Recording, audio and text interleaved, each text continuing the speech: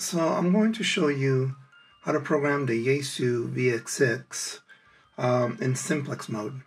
Sometimes you'll see a plus or minus sign or a T.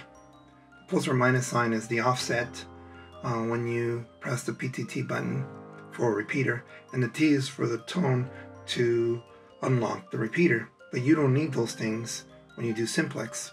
So there's a couple of things you need to do. Okay. One thing is you need to turn off the ARS if you have it on. So how do we do that?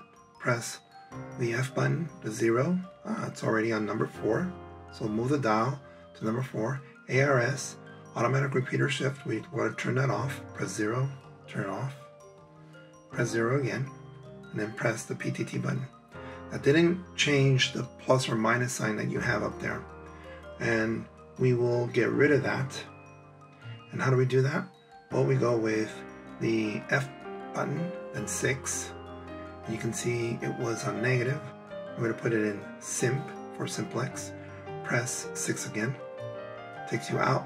Now the sign's not there anymore. And then the T, the private line, we need to turn that off. We press the F key, then mode. And it says tone, or it might say TSQ or DS or something else.